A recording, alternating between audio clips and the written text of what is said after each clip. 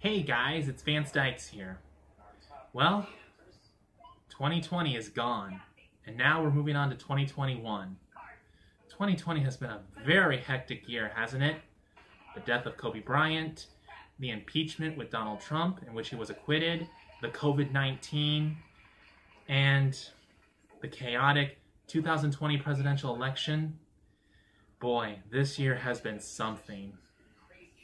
Well, I can only hope and pray that in this new year, 2021, things will be better than they were before in 2020, regardless of whoever's in the White House, regardless of however long we have to keep dealing with this COVID-19 pandemic, which, if I'm not mistaken, it's probably going to be gone before summer, probably during the spring. I don't know for sure. I just hear a lot of people saying a lot of stuff. Maybe it's wishful thinking, and I'm one of those people who's wishing for something better. But regardless, I am hoping that this new year, 2021, as well as every other year for the rest of my life and for the rest of everyone else's life, will always be fruitful and prosperous. And, my hopes and prayers are that we all have nothing but the best. And may God bless us with nothing more than the best.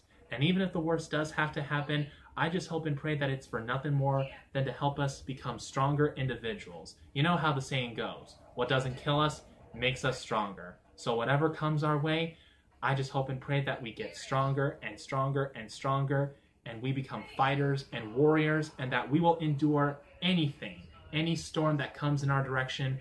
We will be champions by God's amazing grace. Well, Happy New Year, everybody. Goodbye and God bless.